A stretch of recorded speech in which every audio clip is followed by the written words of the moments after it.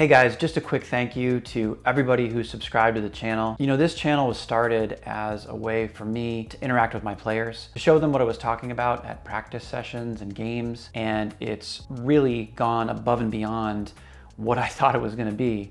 I've had a great experience interacting with coaches across this country and internationally, so I hope to keep growing the channel. In the next couple of weeks, I have plans to do an attacking patterns video. I want to do sort of a reboot on my building out of the back video for 7v7. I was also thinking about showing some video clips of submissions that I did for my USC license class. So if any of those things sound interesting, continue to send me emails or make comments under the videos of stuff you'd like to see. Just wanted to again say thank you guys so much.